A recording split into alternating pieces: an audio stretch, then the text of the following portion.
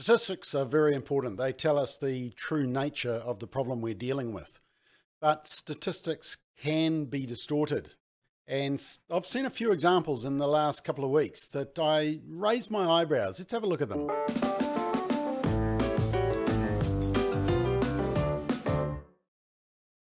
My first example actually goes back to 2010 when, because it relates to the one that I saw this week. Back in 2010, the Women's Refuge put out an advertisement. It was a fundraiser, and in it they made a very serious claim.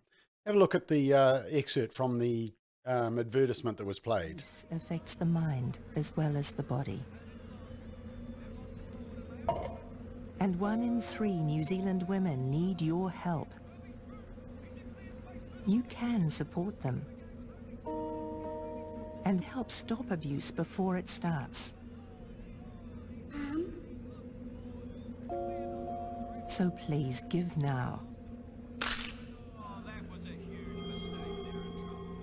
Because living in fear isn't living. So, I mean, that's a pretty serious claim, isn't it? 1 in 3 women live in fear. Is it correct? I mean, if it's correct, it's a terrible statistic. We know that we've got a problem with family violence, domestic violence. It's increasing with the increase of pornography and alcohol and drug abuse, which for some reason we don't seem willing to tackle. But yes, we have to tackle the family violence issue. So is this 1 in 3 correct? Well, interestingly enough, this advertisement back in 2010 went to the Advertising Standards Authority, and they actually came back and said, well, actually, no, it's not correct. They said that the claims were exaggerated, and they made this statement in their decision. They said, a study restricted to just women living in Waikato and Auckland can't be used as a basis for national statistics. And similarly, it was concerned with the lifetime violence finding, which was based on an episode of violence. So it could be just a one-off example, could have been lesser level violence. They did have 2 categories, becoming the basis for fear. And in the majority view, it was inappropriate to extrapolate the claim 1 in 3 women are living in fear from the research. Now, part of the problem with that is that it's a very important message, but it's getting lost because the statistics are being misrepresented. And therefore, when you doubt the credibility of the statistics, then you doubt the credibility of the whole message. Now, I actually saw another example just this week, and there was a release of a new program for sexual violence, family harm. And look, it's a really important issue because we have a major problem in New Zealand with the issue. Once again, I did a search on the issues of pornography and the contribution that is having to sexual violence. Couldn't find any mention of it. But this is what the headline said, which concerned me. It said 1 in 3 girls sexually abused before age 16. Well, that is a sobering stat. But I thought, is that correct? 1 in 3 girls are sexually abused before the age of 16. So I went to the source documents. Ministry of Justice. Well, they say that about 1 in 11 females 15 to 19 are sexually assaulted in the previous 12 months. Now that's what, 9%? That's not 1 in 3. But that is just in the previous 12 months, but they don't say in what setting. Is that a home setting? Is it a bad date with a boyfriend? We don't know. I mean, they're all unacceptable, but we don't know that breakdown. Then you go to lifetime experience. This is in the same document, and it says almost 1 in 5 adults in the 15 to 19 age bracket have experienced assault at least once during their lives.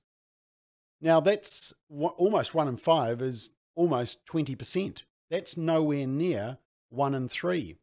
And in fact, if you go to this other study, Auckland University Youth 19 study, and this is 4 major studies, surveys of up to 8,000 high school kids throughout New Zealand, and they've done 4 of them since 2001. And as you can see there, females say that they are the victim. 28, 26 went down to 19% and then 26. So once again, we are not getting to that level that they are talking about, which is the level of 1 in 3. Interestingly enough, in that Ministry of Justice data, I had a look at the relationship breakdown. And if you look at the marital status there, notice that of all the status of the relationship of people living together, that a woman is safest in a married relationship. And of course, you know, that's what they don't look at. Some of these red flag issues of drug and alcohol abuse, pornography contributing to sexual assaults and harm, and family structure, and the role that marriage plays in lessening that. That's the safest place for a woman to be. It's the safest place for a child to be. And we have the reports to prove that. Just one other example that I saw a couple of weeks ago. The Statistics New Zealand, who you would think would get their statistics dead on accurate, they put out a media release about the LGBT population. And this is what it said. Let me just go back to the right slide. It said this: 1 in 20 adults identify as LGBT. But then it says 4.2%. Now, for those of you who are mathematicians and with my limited statistical knowledge, 4.2% is 1 in 23.8, which if you rounded it to the nearest whole would be 1 in 24.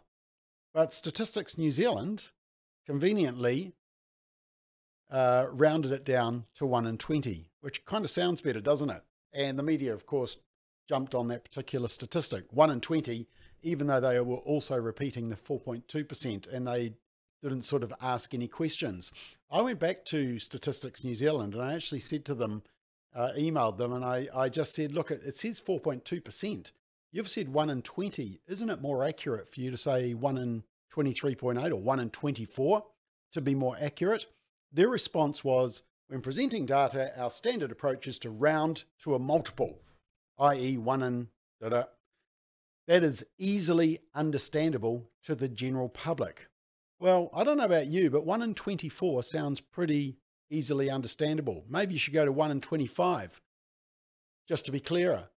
But to round down to 1 in 20 suggests that, well, you can probably figure out what they are suggesting, that it's more prevalent than it actually is.